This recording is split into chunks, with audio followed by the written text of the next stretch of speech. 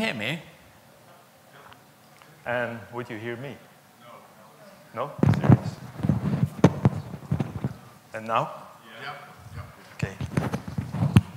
Cool. So this is sort of going to be a different kind of talk. So let me explain where we come from. Basically, we're two grumpy old men. So two grumpy old men are standing between you and lunch. And we, of course, we express ourselves using the grumpy markup language. You hear me now, do you? Yeah. So I know precisely when I have become, or when I realized that I had become a grumpy old man. It was March 2019. I was starting a project, and I was given a computer, not a brand new, but one with a new install fresh from an image. So there was no search history at all. And this is real, I didn't fake this for the conference. This is what I typed, like XML schema optional, access date and type, and this is the result I got.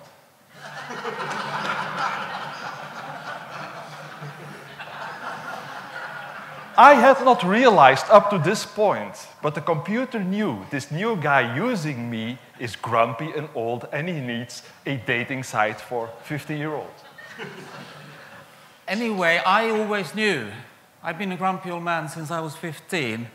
But never mind that. After last year's Balisage, me and Geert went touristing in New York, you know, doing touristy things. And we happened across this cafe and sat down. This was in the morning, and we were drinking coffee. And like grumpy old men do, instead of, you know, talking about the Statue of Liberty, whatever, we told each other war stories. You know, things were really better before. Those youngsters who want to take away our DTDs, damn them to hell. And we realized this is actually a paper. And we started thinking about that over beers and stuff, and this is really what resulted. Yeah. So, one of the stories, let me kick off with this one, is I got involved. There was this company, I think, it's that one. There was this company, and they hired me to do an audit of their transformation product or tool they had built over the years. And they had come to the conclusion that, or they saw that whenever they wanted something to change or whenever they found a bug, they needed too much time to actually fix it. And the end result was that they were raising more bugs. So I got invited to look what they were doing. And I saw, oh yeah, there's building memory trees here, there's doing stuff there. Why aren't they just using XSLT? Because this is a very clear use case for XSLT. So I came to this conclusion, I did a workshop, everyone was very enthusiastic. And before we started talking about contracts and starting to talk about migration and all this stuff, we had a coffee. The developers that were in the room were in a separate corner of the coffee, around the coffee machine, and I was overhearing them in a language they thought I didn't understand. And there was some agitated discussion going on, and one of the developers said, he's going to propose XSLT over my dead body. Okay, so we went back to the meeting room, and we had this contract discussions. I told the manager, this developers just said, like, this is becoming very religious. They just said, over my dead body. And the manager said, yeah, don't worry, make a quote and we'll deal with the contract. We will handle the developers. I get on the plane, I got off the plane, set my mobile phone back up, and there was the text message saying like, thank you for your work, send an invoice, and we will not manage the developers. This is you. Oh, we have rehearsed this. Okay, yeah. Anyhow, so there was this company doing automotive, and well, manuals for car manuals. That means like 15 to 20 types of this car brand. easily 20 to 25 languages. Yeah, you have to use data, you know. And HTML and PDF, and that's per year. That means they were on constant pressure of delivering, like almost a couple of manuals every 2-3 weeks. And well, there was various input from this automotive, well, the one selling the cars, saying like, oh, we want this changed and we this changed. And it never occurred to them that they could actually change the stuff in the data content. So they gave all the change requests from the car manufacturer to their XSLT developer. And at some point, this guy just gave up. And so they hired me to fix this. And I looked at the code. And for those having done data before, there were seriously more XSL if statements in this data customization than there were actual templates in the OT. So this was going into disaster, delays. I got in a fight with the information architect because he didn't believe that we should change the content to go for the changes. And it finally, the project just broke. The car manufacturer said, you don't deliver on time, so you should go. And they found a different solution. Well, okay, good. That ended my contract with this particular publisher until at some point, like 2-3 months later, they gave me a call. And they said, hey, Geert, can you come back? Because we have this new project. We are going to do legal publishing. And we're going to do this in data. Maybe we can use your help, and maybe we can reuse the stuff you did in the automotive. And I sort of said like, oh, thank you very much. I'm going to pause on this. I don't have any time. Well, see, this is how you could have you could solve this in Agile. Yeah. I did this once. This is a real story in the sense that my first encounter with Agile was a team of 45 people. And they had a 1.5-hour stand-up every morning because all of the 45 wanted to do their, I did this yesterday, I will do this today. But I was only half-time in the project, but still they wanted me to sit in this stand-up every day. That worked well until I decided to well, they would not dismiss me from the stand-ups, so I decided to put it in the timesheets. I had like 7.5 hours each week in the timesheet just saying stand-up, and then like 60% of the time doing actual work. That's the day they dismissed me from the stand-up. Well, this project got canceled 2 months later because of budgetary reasons. Which sort of reminds me about methodologies. Quite a long time ago, I was asked to do an XSD, an XML schema for some messaging format or the other on-site for a big customer. It was to be for 6 weeks. And they had all the specs. Everything was ready. All I had to do was follow the specs and basically write the schema. So 6 weeks was a lot. I didn't have many meetings. I was on site, hacking away, writing my schema, and 6 weeks went by, and I delivered my schema. And the very last day, on the Friday, I went to lunch with the project manager, and he sort of looks at me and says, look, we're not going to use your XSD. Of course, the guys came up with something a lot better. Oh, cool. I said, and I left the project because that was my last day. But I started thinking about this. Why would they hire me for 6 weeks when clearly they had no interest in using it? But this was a waterfall project. This was waterfall methodology. They did everything up front. So they had implementation proposals, they had function descriptions, the lot. And obviously somewhere there was a requirement for an XSD describing this messaging service. That's waterfall for you guys. Apply yourself.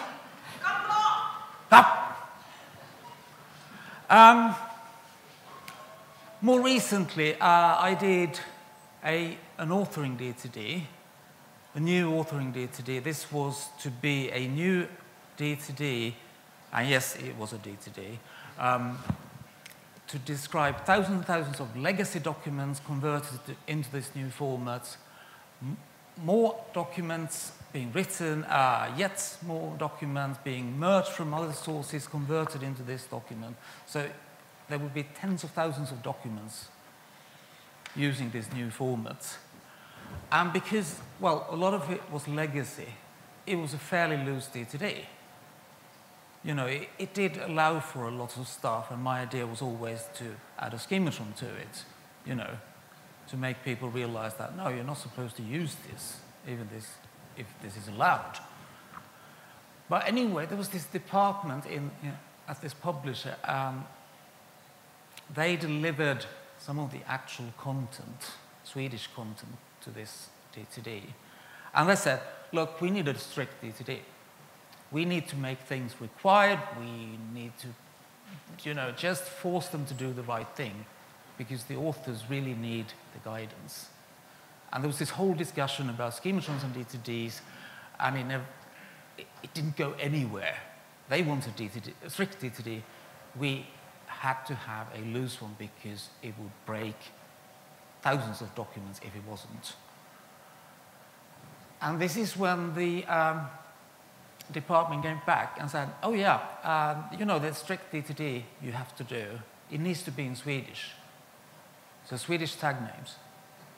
And I said, look, most of our developers are not Swedes. Some of them may understand the language, but we always speak English all over the company, right? So they won't understand. Yeah, but our authors actually need the tags to be in Swedish so they can do the right thing. It needs to be strict, and it needs to be in Swedish. And this was another fight, you know, it just wouldn't go anywhere, office politics and all that. And so I started inserting Klingon attribute names in the DTD. You know, just there's actually a Klingon translation service on the web, which is really cool. You should try it, totally. And I started inserting Klingon attribute names. And what do you think happened? Nobody ever noticed.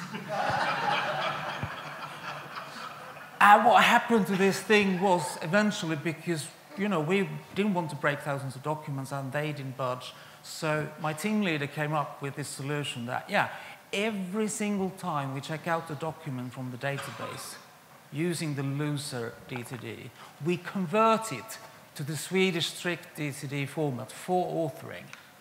And when they are done and want to check in, they convert it back to the loose format, which is just mad because, you know, they weren't fully compatible for obvious reasons, but there we are. And I left the project.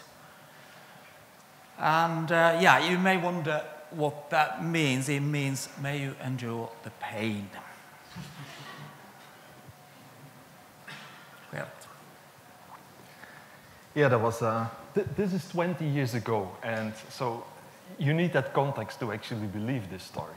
I was invited by a publishing house.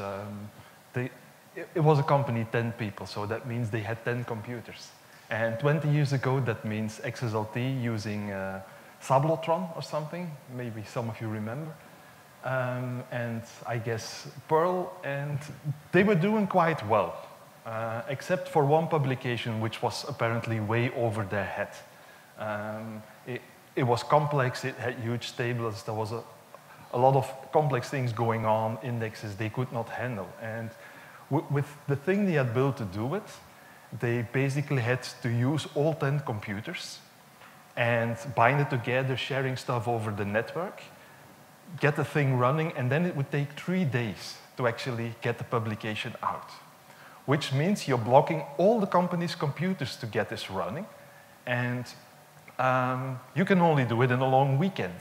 So when there was a long weekend, there's one developer who left when all the others had gone, and he started to process. They had to do this once a year. And then come back on a Tuesday, hoping that nothing went wrong. Because if so, they had to wait for the next long weekend in order to actually deliver the publication. So every year, this publication usually was 1 or 2 months late. So I got in, I checked it, I saw that building a lot of the memory models essentially was the mistake. And I suggested an approach, showed them some code. We all agreed that they should migrate for this one particular project to a certain technology. There was a little tiny thing they didn't realize. The technology was doing streaming stuff, and it was going to, and I could prove that they could actually do this on one computer in 2 to 3 hours.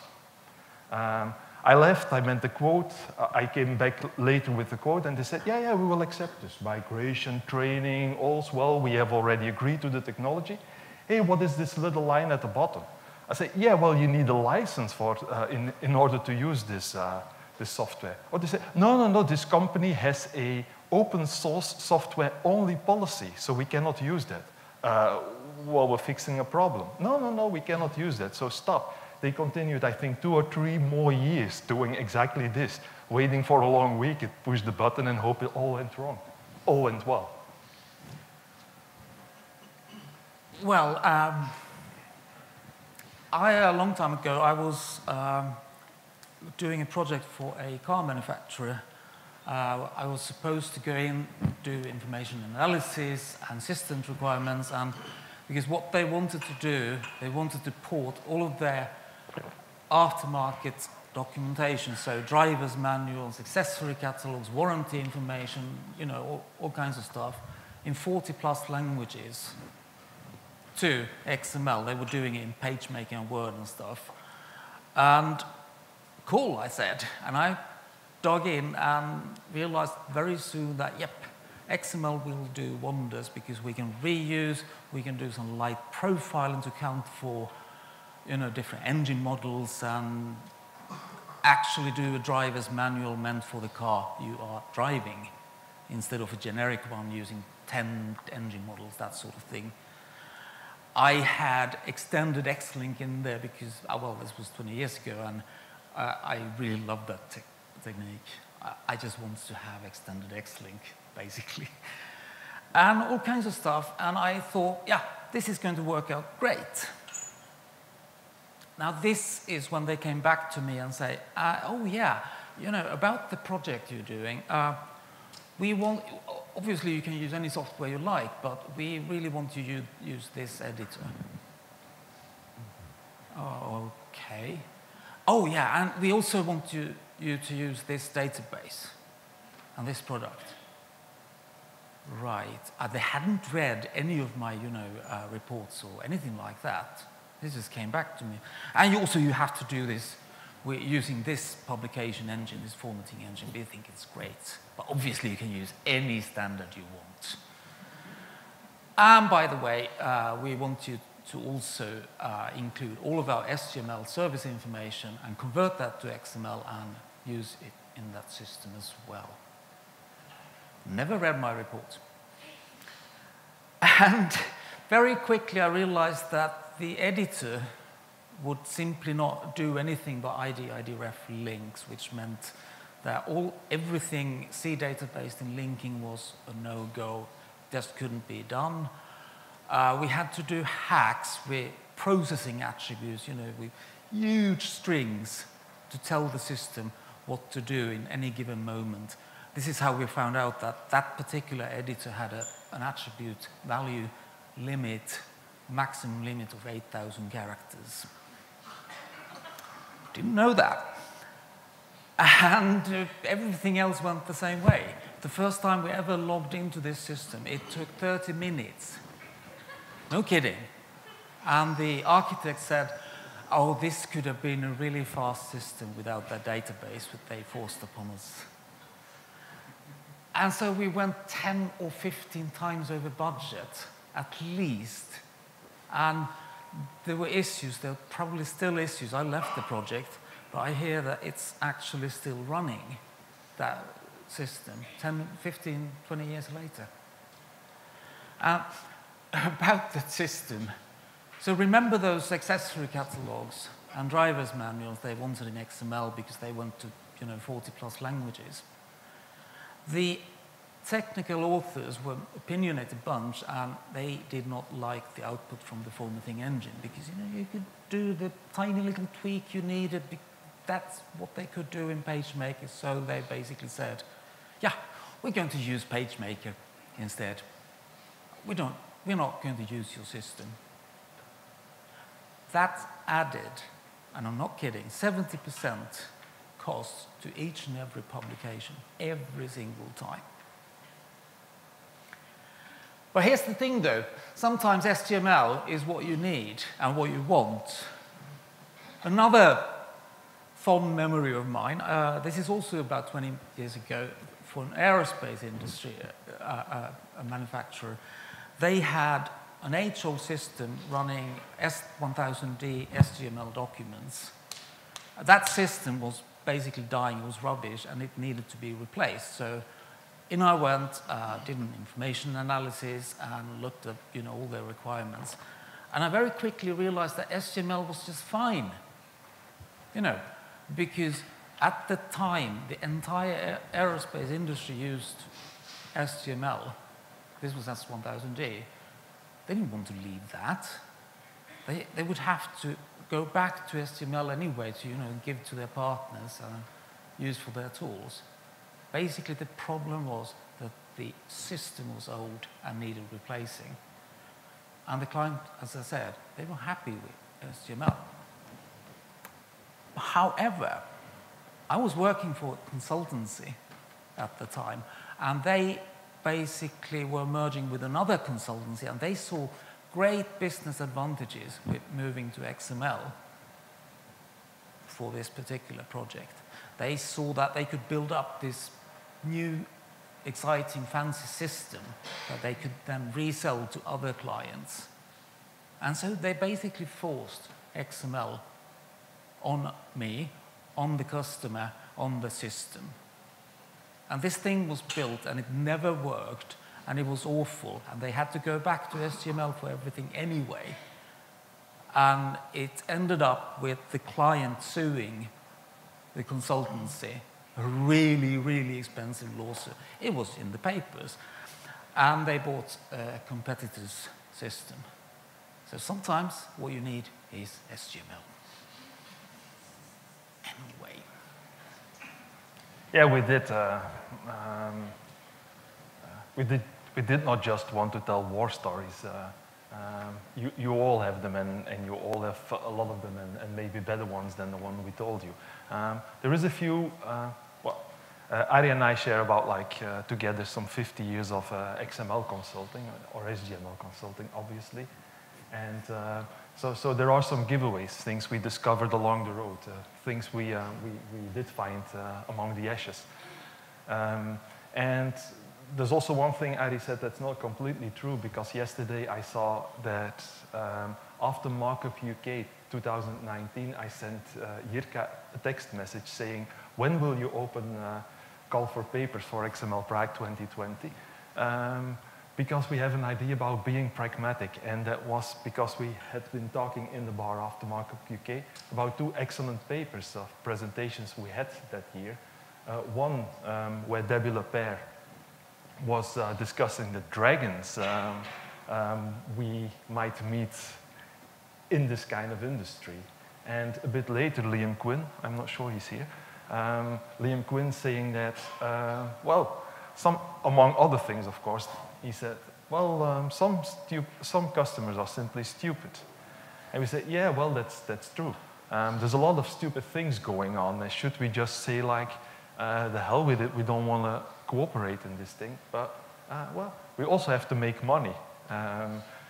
And sometimes you be pragmatic, you say, I don't like what is going on here, but reasonably we can make something out of this. There's some of the giveaways or some of the conclusions we drew is about engagement. The first thing is, when you get into a project, there is this obvious rules written, like you have to talk to this person and you have to talk to this person. Yes, that is true, but you have to go beyond your action radius. And the best place to do so is the coffee machine. So the first thing you need to learn when you get at a new customer is, where's the coffee machine? And how can I sort of organize to talk to people who are not involved in the project, because they know a lot of things about what goes wrong in a particular project, and they can tell you. There's an obvious one about engaging. Choose your battles wisely. If you want to sell XSLT to some convinced Perl programmers, they will say, where is the XSLT CPAN? There's always all sorts of religious discussions you might get involved in. Don't bother, because you can't win them.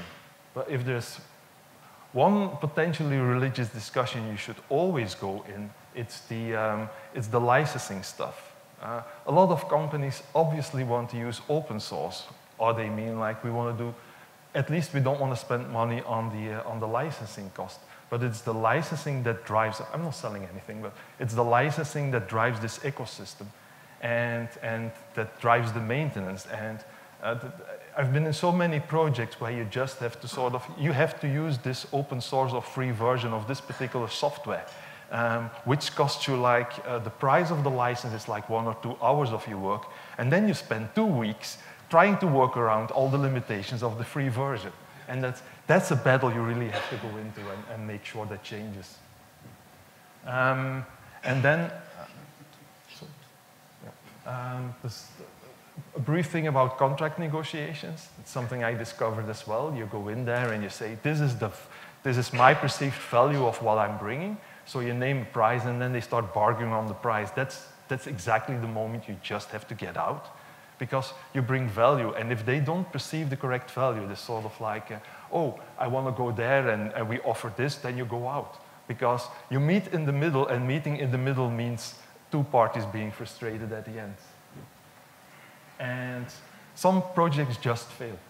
Yeah, you can do that, thanks. Some projects just fail. That's, if it fails, walk out gracefully. Yeah, it happens. So we're professionals, don't start blaming, yeah, it's your fault, it's your fault. Okay, so admit you were wrong. I guess we're there, no? I believe we are. We also have a grumpy cat. Yeah, we did.